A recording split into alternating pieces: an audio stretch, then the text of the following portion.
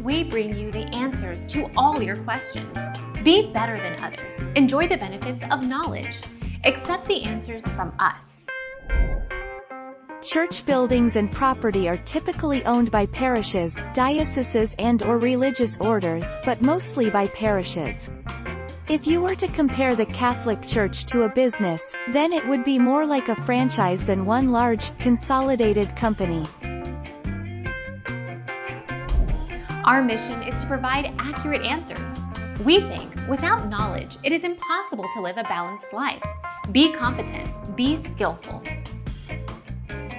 Thank you for watching. Don't forget to subscribe and hit the bell notification.